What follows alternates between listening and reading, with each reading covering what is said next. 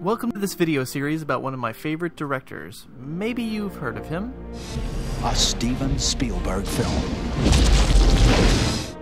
In a sense, Steven Spielberg is to popular film directing as Shakespeare is to playwriting.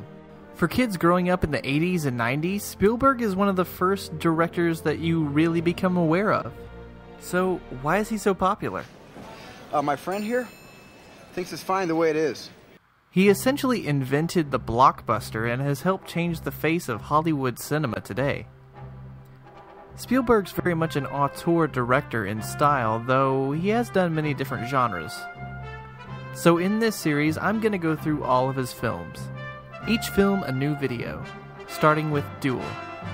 There'll be some films I've never seen before, as well as some that I've seen maybe 50 times.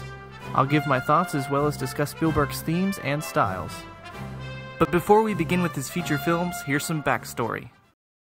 Spielberg was part of a new wave of Hollywood filmmakers. Along with George Lucas and Francis Ford Coppola, they would go on to be known as the film brats.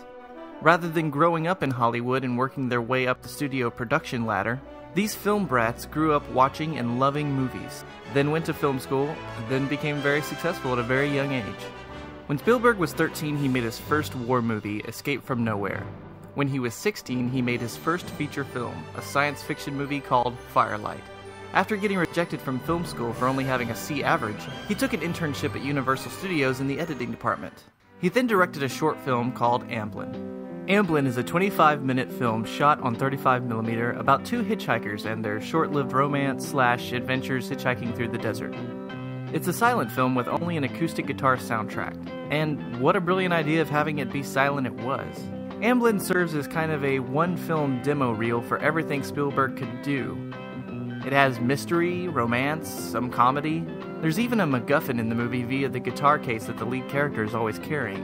And Spielberg gets to play around with lighting, abstract editing, long takes. In short, it's a very well-made short film, and no doubt impressed executives at Universal Studios. It's kind of baffling that this hasn't gotten a proper DVD release, or at least stuck on another one of his films.